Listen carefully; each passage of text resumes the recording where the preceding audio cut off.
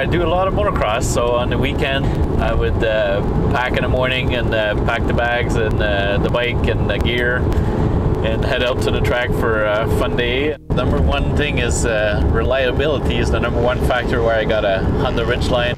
My truck's 2007, so it's you know, about half my age, I would say. I've been close to it, and it's been around quite a bit. It's got over 300k on it, so you know, it's been around a few summers and a few winters, as the body can tell. But I like the versatility, the fact that that box that's kind of hidden compartment, so I can put my my dirty boots in there, or my ladder, that foldable ladder that I got to load up the bike. I can just carry it there without having you know, it's a lockable compartment, so if I need to leave valuables or whatever, my tie downs or whatever, it all goes in there. And it also is a waterproof compartment, so you know, you don't get things in there that are all wet and stuff. So, and then a lot of tie down spots, so whenever I want to tie down all the gear that I got in the back there, the 8 tie downs altogether, plus lights and everything, so it's like yeah, it's the perfect cargo bed.